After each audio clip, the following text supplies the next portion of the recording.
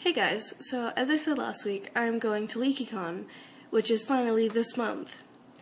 At LeakyCon they have this thing called the Lit Panel, which is where they've invited authors to come and talk to us, I guess. And this year they've got 17 authors coming. So to prepare myself to meet all these authors, I decided I would read at least one book by each author. And unfortunately I couldn't find books by I think 5 authors, so I have 13 books because I've got 2 for Maureen Johnson. As I got them 2 days ago on the 1st, and so far I have finished 3 books almost.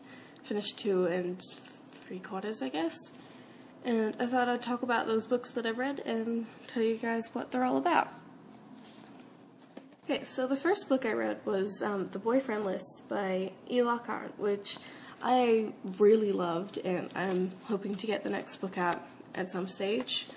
When I was reading it, I connected a lot with the main character, which I know a lot of people do with lots of books, but for some reason I wasn't sure if that was a good thing with this one, because it was about a girl who pretty much lost everything and ended up having to go to therapy.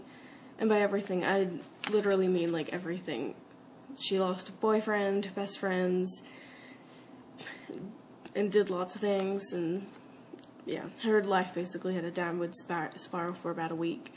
But it was really good, and I really enjoyed it, and I would definitely recommend it to anyone who's interested in reading it. It's only about 200 pages, so it's a short read, but if that's what you're into, maybe you'd like it. The second book I ended up reading was The Chronicles of Vladimir, the first one by Heather Brewer, so that would be the cover. And it was also a really good book. I really enjoyed it.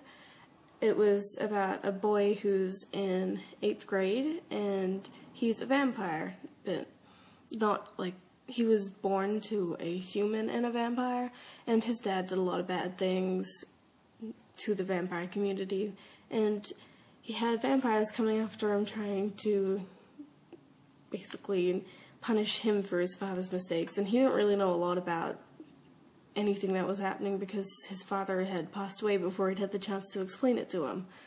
It was really good, and it's also a series, so if you're interested in vampire things that's not Twilight, then I would recommend it to you, and you can read the other ones as well. The book I'm reading now, and I'm almost finished with, is Rhymes with Witches by Myracle, I think? Not sure.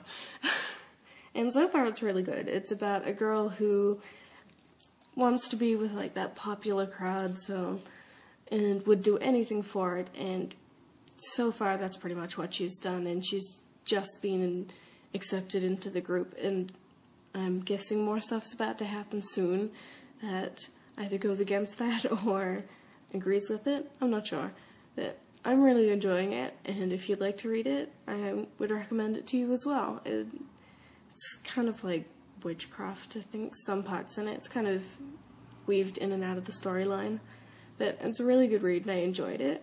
Well, I'm enjoying it. I'm sure I'll enjoy it to the end as well. So I've got 10 more books to read after I finish Rhymes with Witches, and if you follow me on Twitter, you can see all my updates and how I feel about that as well. Just thought I'd give you guys a rundown on how I feel in the books I've read so far, which all of them have been really good, and I'm really excited to meet the authors because they definitely have a talent for writing, and it'd be kind of interesting to see how they got into becoming a published author, because it's something I would like to do. But the books are really good. I haven't had any problems with any of them so far, which is definitely a good sign, so I'd say definitely check them out. And if you want to know what other authors are going, if you just go to the LeakyCon website and then click on the Portland tab, if you scroll down far enough, you'll see all the authors that are going. So, and then go to a bookstore or library and find the books that they've written and read them. I went to my local library, and that's where I got all the books, just because I can't afford to get every single book as of now. But, you know, it's something, so yeah, I'm really looking forward to LeakyCon. Like, it still hasn't quite hit me yet that I'm going, so I'm sure it will eventually. It's getting there.